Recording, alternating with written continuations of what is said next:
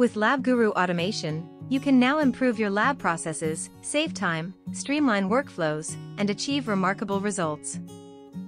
To start, the user uploads a file containing the output data to their Labguru experiment. Once the file is created, the workflow editor flow is triggered.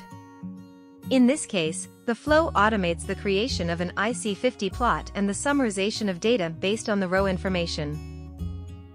Let's look at the workflow steps. We set the trigger event, which is when an attachment is created in Labguru. Next, we included condition steps in order to determine when the workflow should proceed. This ensures the flow runs in specific scenarios.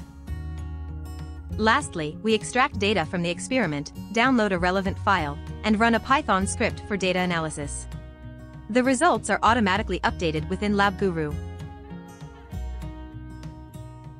The workflow editor seamlessly processes the data, providing visually appealing plots for each compound from the row data.